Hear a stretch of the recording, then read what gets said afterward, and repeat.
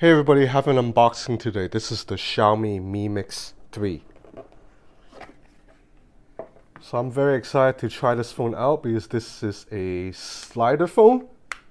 Oh, that feels so good.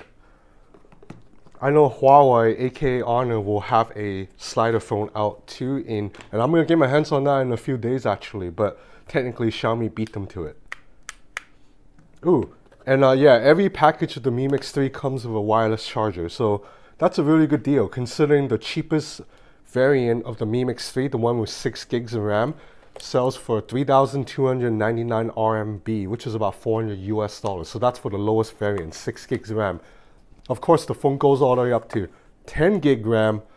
The Palace Edition, I think that one sells for 3,999 RMB, which is about like 500 bucks.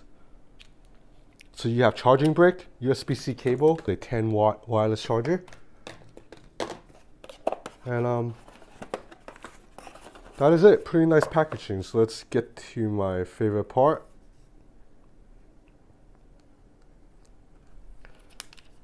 So I have here the emerald color. This is so I have here the green color. In Chinese they call it fei choy, which is like jade. So this is more like a jade color. There's also, the phone also comes in black and blue. Well, there's one more peeling right here. Oh yeah. Oh, it feels so good. So it snaps into place via magnet, so it feels very nice. Anyway, I'm gonna set up the phone. I'll be back. Okay, I almost missed this part. There's actually something inside this box too. So you have a dongle, USB-C to 3.5 port because there is no headphone jack. There's a SIM ejector tool and a case. Oh, and some papers. So we'll see how the case fits. I think it just fits, it snaps on over the back of the phone. Yeah, it's just like that.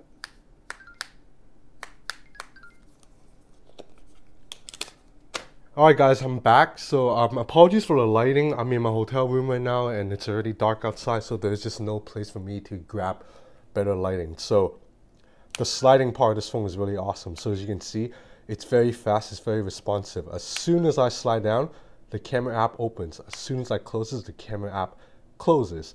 So overall, the construction is very nice. This is a ceramic back, a really strong curves on both sides of the back, left and right, and a subtle curve at the top and bottom. So it's a phone that feels very nice in the hand. Feels very similar to the Huawei Mate 20 Pro. Well, a little bit similar because Huawei Mate 20 Pro is actually more curved, so it's still a little bit smoother in the hand. But you looking at the front, they look very similar. 6.4-inch OLED display, except the Huawei device has a giant notch, obviously. So now let's look at this. I guess this is called bezel. So here you have obviously an earpiece right here, and then you have a proximity sensor, and then you have two selfie cameras. So one of them, it's a 24 megapixel lens, and the other, it's a 2 megapixel depth sensor. So that's for detecting your background, difference between your face and the background for that bokeh effect. And the 24 megapixel selfie camera should be pretty awesome in low light because it has 1.8 micron pixel size. So that is huge. The larger the micron pixel, the more light it can pull in. So you move to the back camera. Dual 12 megapixel cameras, one main lens, one telephoto. So very similar to the Xiaomi Mi Mix 2S setup. The main lens has a f1.8 aperture, so should be pretty decent. So new this year, to the software, it's a night mode, which is very similar to Huawei's implementation. What it does is it basically uses AI to stabilize the image as you're taking a long exposure shot. Because usually if you take a long exposure shot, you're able to pour in more light, but then the video will become, the photo will become very blurry unless you have it on a tripod. So far, I've tested a little bit. It works okay, but I think the Huawei version still pulls in more lighting. So now in terms of software, the Mi Mix 3 ships with MIUI 10 over Android 9.0. So kudos to Xiaomi for giving us Android Pie before Samsung and LG and all these other brands have. So you know, I've always been like okay with Xiaomi's MIUI launcher. I like that it allows me to bring down notification shade by swiping down. And I think like these icons here look pretty nice. Like the aesthetic overall looks nice. The notification card, you still can't expand on notifications, I don't think, but swiping on it, you know, you can swipe on them and then just the rounded corners looks nice. So there's no app tray, but overall, it's not an offensive looking skin. I quite like it. And swiping navigation, I like Xiaomi swiping navigation a lot. You swipe up to go home, swipe up and hold to bring up app tray, bring up app overview, I mean, and you swipe here like this to go back. And since we're in YouTube, we might as well do a sound test, because how can I do a video without sound test? So unfortunately, there's only one speaker grill at the bottom, so you can muffle it pretty easily, but it gets pretty loud.